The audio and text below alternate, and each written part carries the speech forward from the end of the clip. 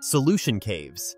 The most common cave type forms when slightly acidic rainwater dissolves limestone and similar rocks. Rainwater absorbs carbon dioxide, creating carbonic acid that slowly dissolves calcium carbonate in a process called karstification. Mammoth Cave in Kentucky exemplifies this type, with over 400 miles of surveyed passages. Similarly, Vietnam's Hang Son Doong contains chambers large enough to house a 40-story skyscraper. These caves develop over millions of years as water follows cracks, gradually widening them into passages and rooms. The distinctive formations result from the same chemistry in reverse. As mineral-laden water drips, carbon dioxide escapes, causing calcite to precipitate. Stalactites grow downward from the ceiling, while stalagmites build upward from the floor, sometimes meeting to form columns. Other formations include delicate soda straws, flowing draperies, and bizarre helictites that grow in all directions.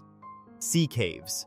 Oceanic forces carve sea caves along coastlines through differential erosion. Waves relentlessly pound rock faces, exploiting weaknesses like joints and faults. Over thousands of years, this mechanical action hollows out cavities in cliff faces. In Scotland, Fingal's Cave features distinctive hexagonal basalt columns and exceptional acoustics that inspired Mendelssohn's Hebrides Overture. Sea caves often have smooth, polished walls and strange acoustics from waves echoing within chambers. Most remain accessible only during low tide. Some connect to blowholes, narrow vertical shafts that spray water skyward during high surf. As sea levels change or land uplifts, former sea caves can end up high above current shorelines, providing evidence of ancient coastlines. Sandstone caves. Though sand might seem too soft, cemented sandstone can support extensive cave systems. Groundwater dissolves the mineral cement binding sand grains, causing the rock to disintegrate in a process called piping or suffosion. Unlike the smooth walls of limestone caves, sandstone caves feature rough, granular surfaces and frequent collapses as ceiling support diminishes. Wind erosion also creates sandstone caves, especially in deserts where sand-laden winds wear down softer rock. Australia's Uluru contains numerous sandstone caves along its base, many holding sacred significance to indigenous Anangu people. These form where layers of varying hardness meet, with softer layers eroding faster to create undercuts.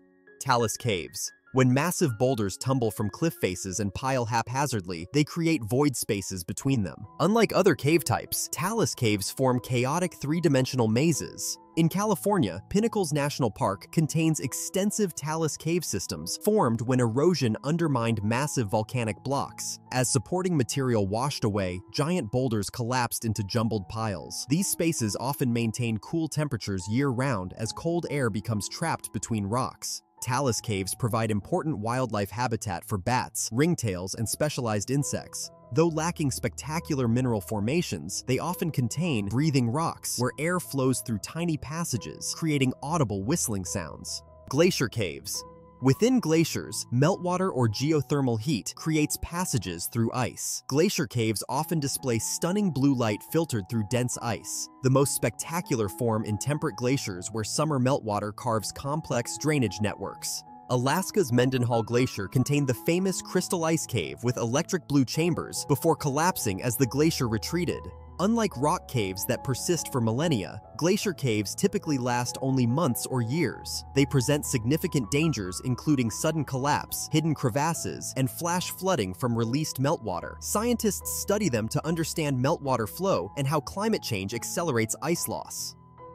Lava tubes. When volcanoes erupt, lava flows like rivers. The surface cools and solidifies while hot lava continues flowing beneath. When the eruption ends, the molten lava drains out, leaving hollow tunnels. Kazumura Cave in Hawaii represents the longest lava tube on Earth at 40.7 miles. These caves form rapidly, sometimes in just weeks, compared to the millions of years for solution caves. The interior surfaces often display flow marks, lava stalactites, and benches where lava temporarily pooled. Lava tubes typically feature smooth floors, arched ceilings, and round cross-sections. Ceiling collapses create skylights that allow access. On Mars, astronomers have identified lava tubes potentially large enough to house entire human settlements, offering natural radiation shielding for future colonists.